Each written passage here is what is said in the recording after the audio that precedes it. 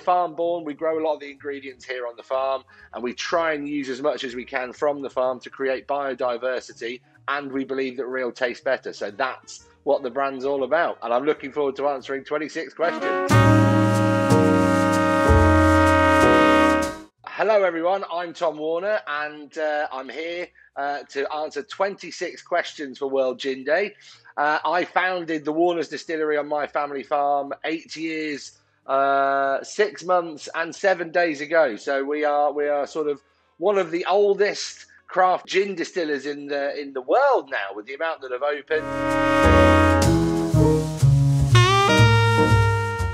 Favourite food? I enjoy all food, which is why I'm carrying about 10 kilos too much at the moment. But I think for me, I prefer, growing up in the UK and on a farm, a roast dinner. And I think roast beef has to be the number one, with closely followed by roast pork. But they would be my favourite meals.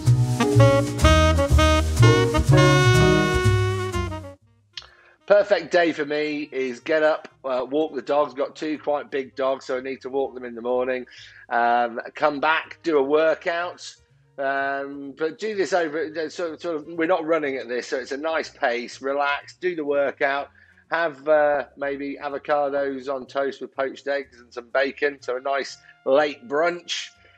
Maybe read the newspaper for a bit, sort of relax. And then go and see some friends and start drinking early. That's probably, spending time with friends and having a good time would be the great end to that day.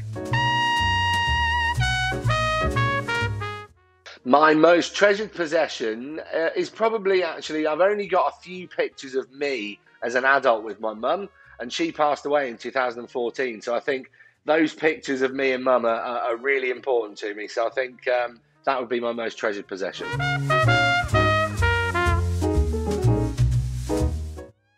If I was immortal, I think if you're immortal, you've got a responsibility, because you're almost godlike, aren't you? So you need to act like a god in a way and try and fix the world's problems. It might take you a while as one person, but over time, you should be able to build up the network and resource to sort of sort all the world's problems and get rid of famine, war, and pollution. And once you've done that, probably then work out how to become unimmortal, because your mental health, watching all your friends die over and over again, would be quite horrific. So that's probably what I would do. I think a common thing about me, I'm a big-ish guy. I'm 6'2", and I'm like 240 kilos, and I've got a big personality. I think people can think I'm quite big and brash, and actually I'm a real feeling person.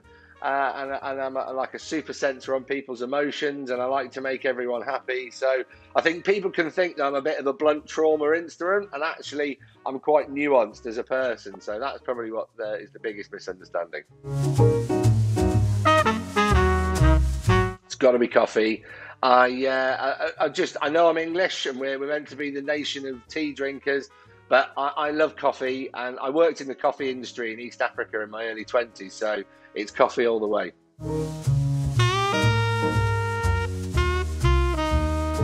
I think I want to be remembered as a nice guy, but not a pushover, as someone that did good, lived fully, loved passionately, and tried to make a difference to the world.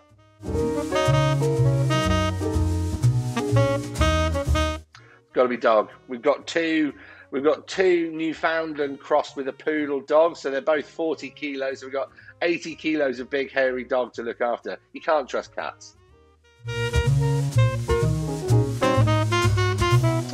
Bucket list for this year, I think getting out of the county, because we've been locked down for so long, and eating some nice food and getting to some cocktail bars and having some nice drinks, because it's simple things that we used to take for granted, but getting out into hospitality and having a good time, that's as much as possible. That's on my bucket list.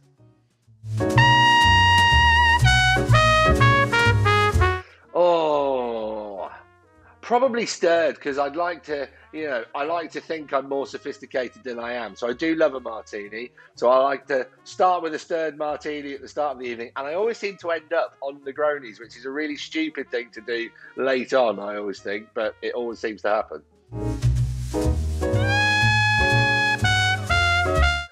Something I've always dreamed of doing. I think, oh, that's a difficult one. Probably learning more languages. I think I dream about, I always think it's a great idea to be able to talk in different languages, and I've just never got around to doing it. So learning more languages. It's got to be something to do with personality. I love dealing with people, and I did sales for a decade. I've worked in the produce industry, working with farmers all around the world. And I think maybe it would be nice to do raising money for charity, using my social skills maybe to pull money out of high net worth individuals and get it into hands of people that need it. The bit I've tried not to, I thought about this, and probably the first award you win is huge. But for me, for a simple country boy, I grew up on a farm. I got inducted in 2019 into the Worshipful Company of Distillers, which is, it's a livery company. And I got my freedom to the City of London because of the business I started on my family farm in rural England. And that's a bit of a mind blow for me, and very few people actually get that accolade in their life. So I think that's a massive boon for me to have achieved that, and I still don't really know what it means. Apparently I can carry a sword through London and herd sheep over London Bridge or something, but all these things are completely useless in the modern world, but it's a really awesome achievement.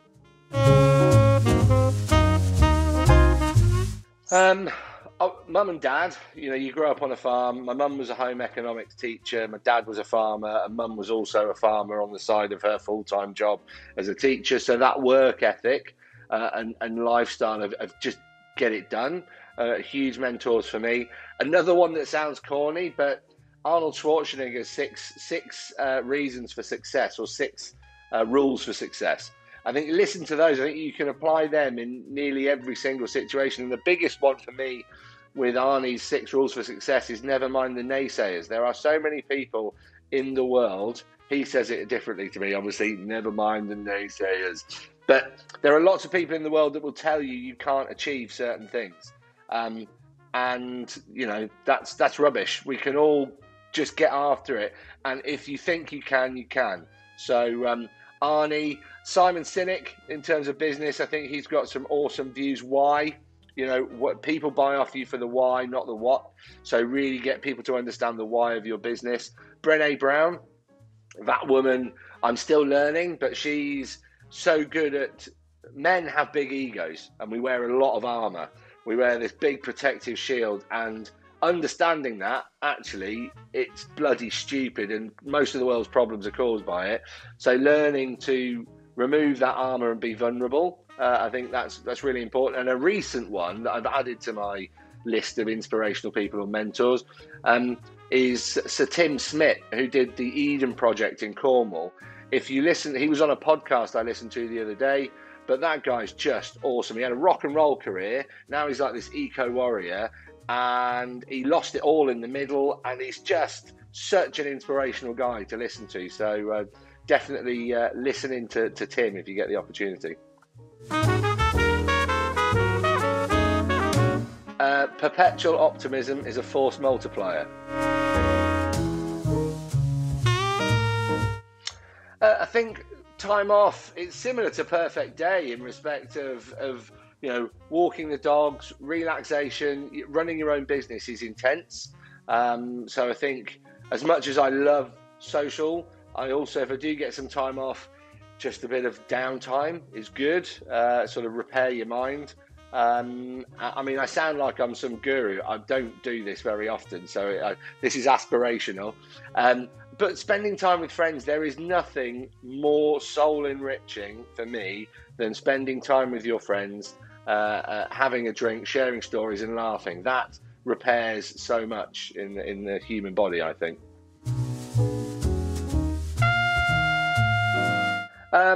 Hopefully still making lots of really tasty booze and other drinks, but also in a more probably balanced existence. I think our work-life balance is a bit skewed to work at the moment, and it's been very skewed to work, so I'm just pulling that back. And probably giving back a bit more, enabling myself to sort of give back and get involved in charitable organisations or helping people out, because again, I think that is the part of human nature that we don't do enough of. But when you do it, my God, it makes you feel so amazing, better than any bonus or cash that you can earn. It's that helping other humans can really make you feel better. Favorite books. I like sort of fantasy fiction. I'm quite an adventurer, dreamer. So anything by Raymond E. Feist or Patrick Rutherford works for me. That style of sort of medieval wizardry, fantasy, adventure stuff. And favorite show on the TV, we've been loving Billions and Succession. They're two obsessions. My wife and I have just obsessively watched those over sort of the last 12 months, where we've all had a bit more time on our hands.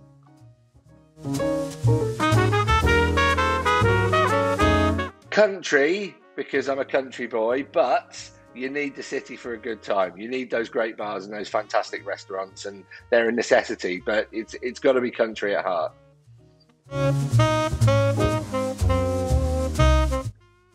It's a long way to the top if you want to rock and roll, from AC/DC.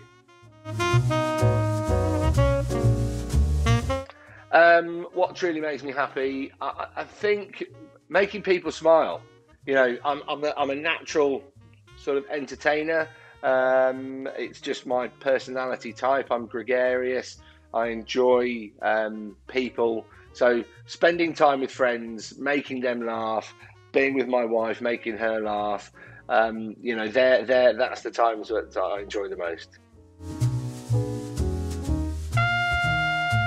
I'd always wanted to start a business, even at 20, but I didn't do it then. And I think the younger you are, you know, you're a time millionaire. These guys that are at school now, you know, they all want to be older, but the reality is, don't. Chill out. You've got the time, but also you don't have to go and get a job. Go and change the world. Come up with your own thing. I've got to say the farm, you know, because it's where I spent most of my childhood, formative years, climbing in trees, you know, being in rivers and all that kind of stuff. But I mean, growing up on a farm is like Enid Blyton meets slavery. You know, it's this five go fishing sort of lifestyle, but also you're working from the day that you're born. So it's sort of a mixed emotions place. But the family farm is just such an awesome place. And last night, the sunset, every day is different, and it's just incredible. So I've got my bag next to me here. In there, I've got too many notepads. I'm just an idiot at taking notes, and I always have about 3 or 4 notebooks on the go at the same time, and I'd love to get better at taking notes. But laptop, notepad, chargers. I've got a Leatherman knife that's got lots of different tools in it if I need to try and fix something on the farm and I haven't got anything else with me. So that's the kind of stuff. Favourite project, I think, in my distilling career has been building the stills. You know, it's probably the most exciting thing you can do when your still arrives and you get more into the stills we bought. They're fantastic stills, Arnold Holstein stills from Germany, but you get more instructions with IKEA furniture. So putting them together and working that out, this massive, it was like Christmas Day as a 5-year-old with this huge Meccano set. It's just an amazing, and I've built 4 now stills, and every time you approach it with this infantile glee of building this machine, and it's just awesome.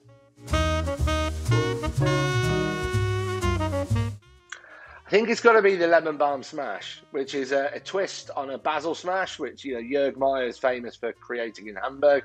But it's using fresh lemon balm from the farm, which is a herb that my mum grew in her botanical garden. We've made a gin that's dominant in lemon balm flavour as well. But a lemon balm smash, London dry gin, you know, you can double. I think it's a 50 mils. Is sort of the minimum. You can go up to about a 70 ml measure into there with between 15 or 25 mils of sugar syrup, depending on how sweet you like it, and then just a load of fresh lemon balm, muddle it in the cocktail shaker, add the ice, give it a shake, double strain into a coupette glass. A just insanely delicious cocktail.